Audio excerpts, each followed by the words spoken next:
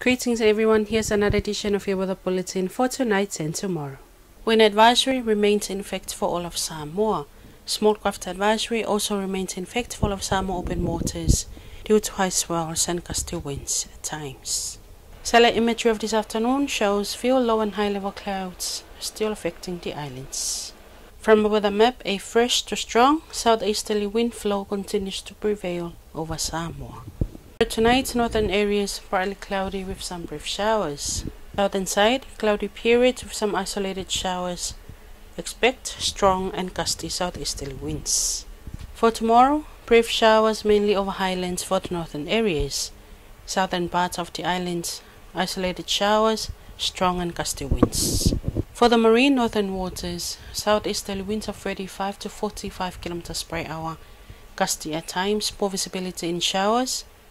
Developing combined waves and swells of 3 to 3.5 meters for tonight and 2.5 to 3 meters subsiding for tomorrow. Southern seas, southeasterly winds of 45 to 55 km per hour, gusty at times, poor visibility in showers.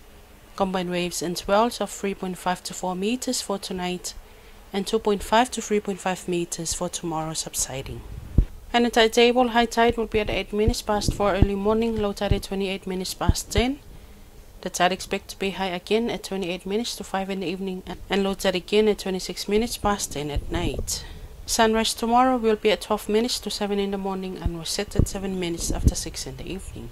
And that's all we have for you tonight, Samoa. Join us again tomorrow for another update. Until then, have a good night.